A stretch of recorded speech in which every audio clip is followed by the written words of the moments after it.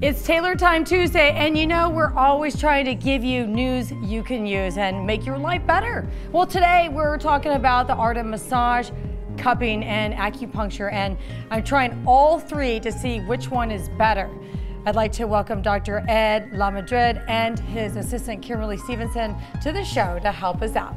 Welcome. Thanks, Taylor. Thanks. Let's talk about acupuncture, because it's been around for thousands of years. I was going to say hundreds, but I didn't know thousands. Thousands of years. It's been around for a long time. And here in California, acupuncture is really very popular. You can find acupuncturists in a lot of the hospitals, working with a lot of the MDs in the state and all across the country. And explain to people why they would get acupuncture to begin with. So, one of the main things that Americans discovered about acupuncture is its effect on pain. Very effective. And so think about it this way. If you had a choice between strong painkillers that might cause addiction later on. Yes, and it should be a part of healthcare. And it is a part of the new healthcare reform, isn't it? Absolutely. Okay. And also the military. The military has discovered acupuncture, especially for the treatment of pain. All right. Well, he's going to start doing some acupuncture on my legs to show you what he's talking about. So I'll just ask you questions and let's get started. Absolutely. Okay. All right, I got to be very ladylike here. Try to be. And why don't you explain to the viewers what you're doing while you're doing it? So what I'm doing is I'm just swabbing points with alcohol, just for it's called clean needle technique that we do in this country. And the points that I've chosen are actually great for energy. Okay. Not that you need any, because you're already so energetic already. So take a breath. Are we close? I want to see if we're, take a breath. Take it doesn't a breath. hurt.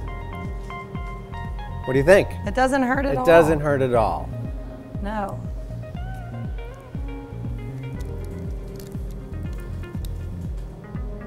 That doesn't hurt at all. And I'm going to get energy. Yeah. More than I have. More than usual. I will tell you, I've used acupuncture when I had sciatica and I couldn't even move. I went to chiropractor, he made it worse, but acupuncture made it better. There you go. This would be a treatment that I would do for runners, like for the Chicago Marathon, New York Marathon, that just gives more energy and energizes the legs. I like that. I had a good workout yesterday. Will it help relieve the lactic acid? Yeah, absolutely, because it'll help with circulation. So not only the circulation of energy, or chi, but circulation of blood and lymphatic fluid as well. All right. So what other ailments does it help cure? So we talked about pain being a primary thing, and things like headache, back pain, any kind of aches and pains, joint pain. There's been a lot of research about joint pain and acupuncture, but also things like infertility. Oh, then don't do that. I do not have that issue. I have 4 daughters. I can't even touch the elevator button, okay? Without worried about it. Got it. Jeez. Digestive problems. Okay. Hearing problems, all kinds, skin problems. Traditional Chinese medicine is a system all unto itself. And because it's been around for such a long time, treating all kinds of conditions. Are we done, or is that you're gonna do more? I could do more, sure. Does it matter, or is that, how many do you typically do? In a normal treatment, it might be anywhere from 12 to 14 needles on both sides of the body. Okay.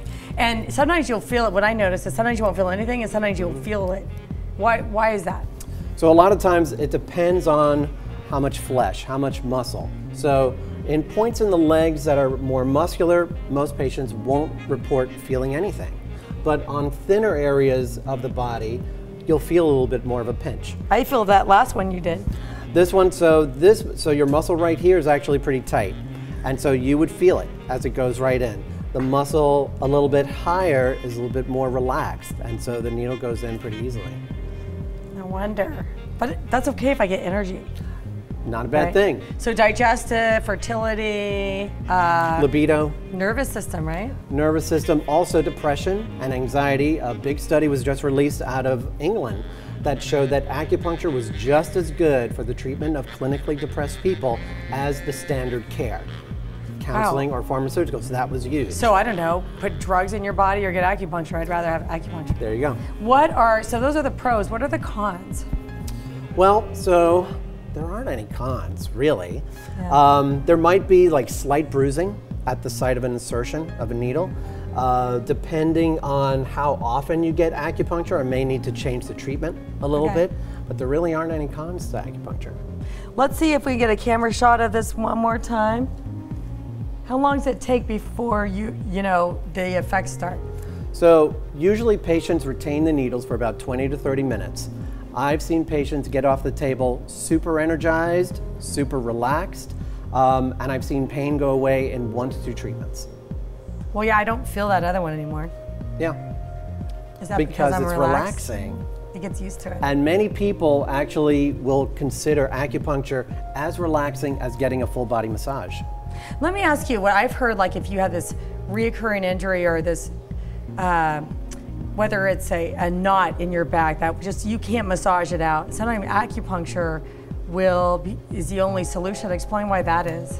So the interesting thing about acupuncture is that we brought it, to the newest stage, to where we are now. So we use electric stimulation with the needles. So we attach electric leads to the needles to actually stimulate, to break up connective tissue or those trigger points, those knots, or to relax muscles if we need to. Awesome. Then let's talk about the, the deal you wanted to talk about today, the special day concerning acupuncture. So, yes, October 24th is National Acupuncture and Oriental Medicine Awareness Day. And so all the acupuncturists in the country have been going around petitioning for proclamations to get awareness to people that acupuncture can actually help people with a lot of things and giving them choices in their medical care. Can we do it ourselves? You cannot do it yourselves. And you definitely don't want to go to somebody who's taken a weekend workshop. You definitely want to go to a licensed acupuncturist and who's how got will we training. know the difference? So the National Commission of Certification of Acupuncture and Oriental Medicine, nccaom.org, they certify all of us. And so you can actually go on their website and find an acupuncturist near you. Awesome. All right, we're going to take a quick break. Can you see me? We're going to take a quick break, and we come back, we're going to try cupping. Cupping. I've never done cupping before.